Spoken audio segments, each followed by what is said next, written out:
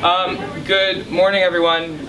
We're getting to critical mass, and so I think we're going to get started in just a second. My name is Nathan Leamer. I am the outreach manager here at the R Street Institute, and this is our latest in the series of R Street Donut Dash morning briefings, which is basically just a really great way to have a relatively short, not overly in-depth, but not in-depth, but like gets you back to work on time before your bosses get upset that you've been gone all morning. Conversation about either issues that we're working on R Street or papers that we find interesting from our friends and colleagues. But in this particular case, we're very excited to have a special guest, Congressman Will Hurd of Texas. In addition to being like the only James Bond in Congress, because he used to be a CIA secret agent, which is totally awesome. He's now a congressman who has really done a great job engaging the conversation, pushing the conversation forward about what is the balance between privacy and security. And I think with his background in the intelligence community and also his role as a policymaker, that's really has informed our conversation, and we're very excited to have him. Moderating the conversation is Nancy Scola of Politico, and she is formerly the Washington Post. She used to work on the Hill. I did this really on your biography very quickly. One of my favorite articles she wrote is on, from I think 2012, 2013, on Darrell Issa and the future of the Republican Party and tech policy. And as a conservative, it's a very interesting thing for me, and so I wanted to keep that conversation going. R Street tries to be a place for free market ideas and can engage in the tech policy front. And so if you don't know who we are, I'd love to chat with you afterwards. We are a free market-based DC think tank, and we're engaging a whole bunch of issues, but tech policy has been the big one of interest right now. So without further delay, I'll bring up our guests today, and because of his schedule, there's a hearing and there's also early votes at 10:15, so if for some reason we have to move it along, Mike Godwin will have some conversations about where R Street is in our tech policy front afterwards. So without further, thanks again. Thanks. Nice to meet you. Morning, everybody. Morning. Excellent. So, as a reporter, Congressman, thank you for coming. As a reporter, I'm going to jump on the news. The hearing you're headed off to attend today is on visa applications, the vetting of visa applications, and the issue that's sort of at the forefront of that right now is the use of social media in considering those applications. Obviously, it's sort of riffing off the San Bernardino shootings. What is your take on whether social media should be included in vetting of immigration applications? I think part of the question on that is the mechanics. How would you do that, right? And you know, I think a lot of employers, before they hire someone, they look at the publicly available, information. How much information, are they outwardly putting, that's open to the entire public on, jihad and things like that. That's still to be known. But I think it's worth having a conversation of how do you do it. How do you do it for thousands of people at the same time, and how do you do it on what's publicly available? And when you say publicly available, is it one of the things that's come up in this case in particular is the use of direct messaging? Is that publicly available? No. So direct messaging is one thing. Messages within a Facebook group. I know we're getting into the weeds, but it seems to actually impact whether or not. No, yeah. Public. So it's if you were to Google or search for your colleague, right? And what pops up, and depending on their security settings on Facebook, it allows some things to be public, other things not to be, right? And so how much of that is actually out there on some of these individuals, and how do you search that is, for the volume is a technical challenge that we have to look at. But you're not going to search. If you have someone applying for a visa, you can't search their email, right? That's not, and so the same protections apply to the direct messaging within some of these apps that are being used. And this is one of those topics that a lot of folks don't necessarily understand, and I think there's a lot of misnomers where people are using what's the dark web, what's the deep web, what's the gray web, what's just email, and having a conversation on what all these tools are, how different bad actors and terrorists are leveraging those tools, and how do we make sure that we're keeping our country safe and protecting our civil liberties at the same time. And we can do both. We must do both. And this is going to be, this issue is going to be a huge issue for 2016. I think not only here, but I think if you look at, I didn't watch all the debates. I've read enough rundowns that it drove a lot of the debate the other night on the presidential candidates. Yeah, can you talk a little bit about your take on encryption? How you think it so encryption is an important tool. It's important for national security. It's important for our economy, right? Plain and simple. And we shouldn't do anything to weaken encryption. And so that's where I start. And I also start with, we can protect our digital infrastructure. We can protect our country, and we can protect our civil liberties at the same time, right? That's where I start on this. And I think where this issue of backdoor to encryption, that's really how this happens, is if you know somebody is communicating via an encrypted channel, you already know a lot of other information about them. You probably know their, you may know their name, you know a phone number, you know an IMEI number on their phone, you know their email address, you may know an IP address that they're using, you know the tool that which they're using from. So there's a lot of information out there that if this is a bad person and you have a court order document that says, you're able to get more information on this person, there's a host of other things you can do to find out information about this person, who they're talking with, in order to thwart a threat. And you don't need to weaken encryption.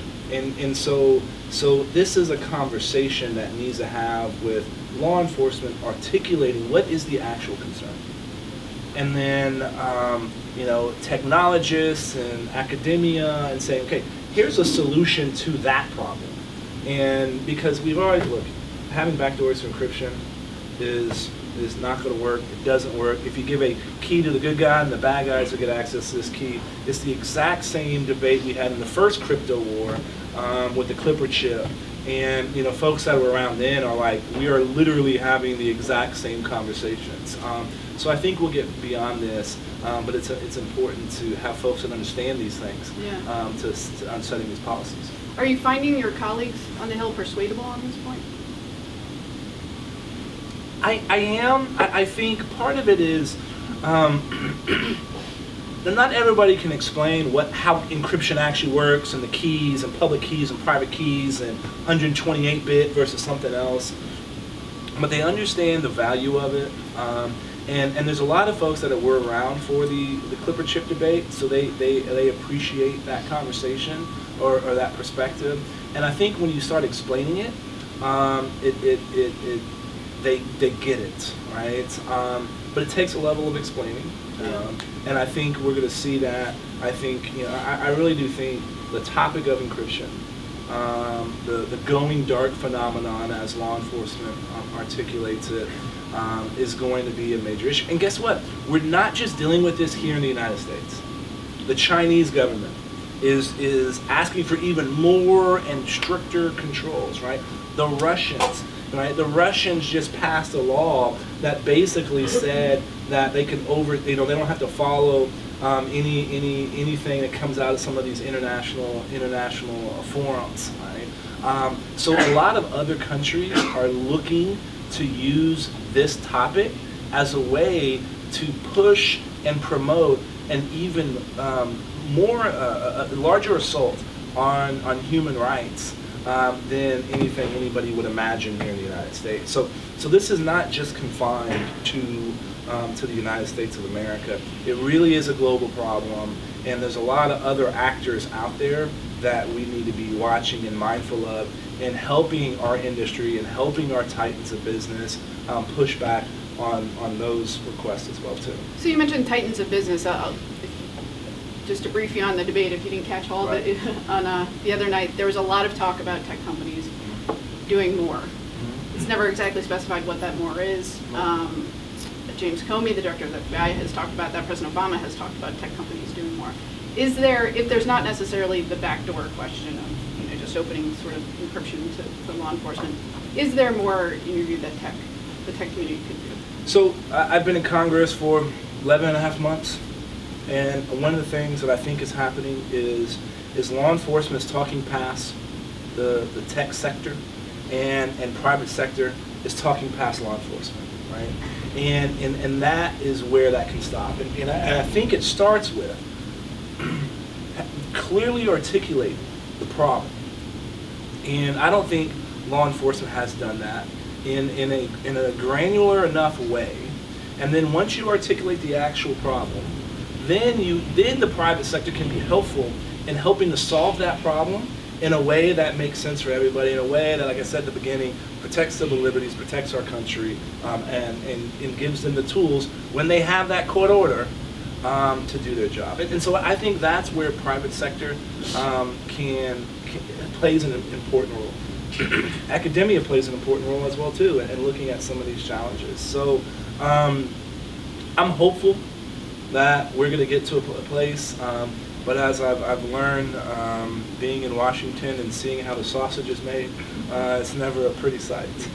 Do you? So you left the CIA in 2009. Mm-hmm. Do you think that predated some of the technologies that seem to be being used in?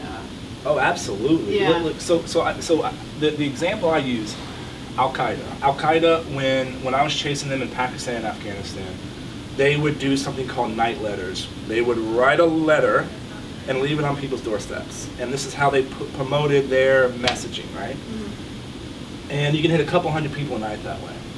ISIS's ability to leverage social media, to hit hundreds of thousands, tens of millions of people is unprecedented. And ISIS does 4 social media campaigns a day that gets translated into 49 languages and dialects. The leverage they have with all these other entities is pretty sophisticated, right?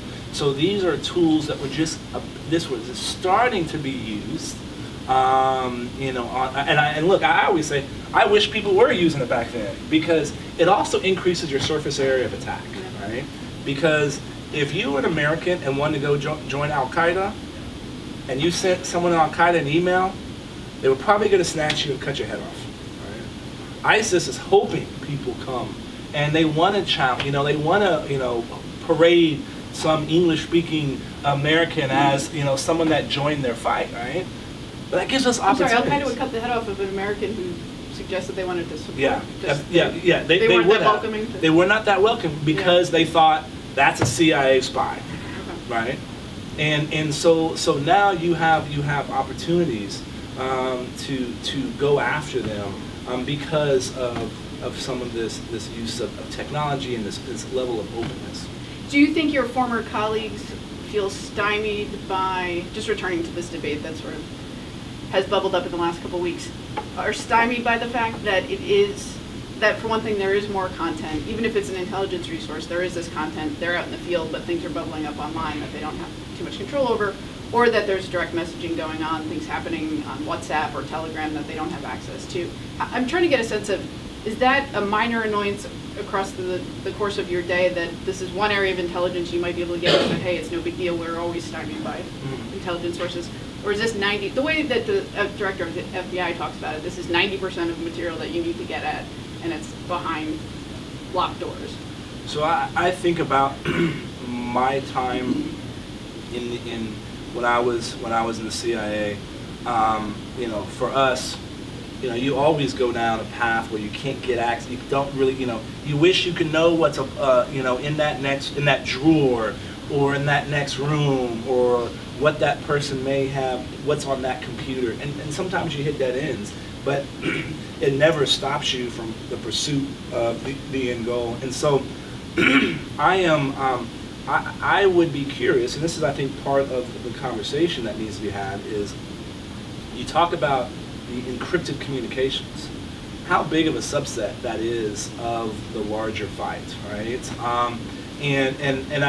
a challenge, don't get me wrong, it's a problem, but I don't think a case has been made that it's the overwhelming number of things that you have. So if you look at the requests that law enforcement has made to certain companies, right, for information based on a legal document from a judge, that has increased. So that leads you to believe if you're asking for more information, it's obviously valuable, and you're getting something in return. So, you know, you're getting information that can be useful in the pursuit of your end goal. So I think it's hard to believe. And listen, when I was meeting someone who was giving us secrets, they had to make sure they weren't followed, and I had to make sure that I wasn't followed.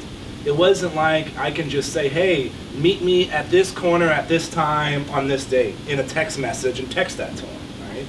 But you did maybe use texting, and you had codes, and so if anybody ever was able to get access to my communications, they wouldn't have a clue what actually I was doing, right? And so it's a cipher. Like, you know, ciphers have been along for a long time. So bad guys are doing that same thing.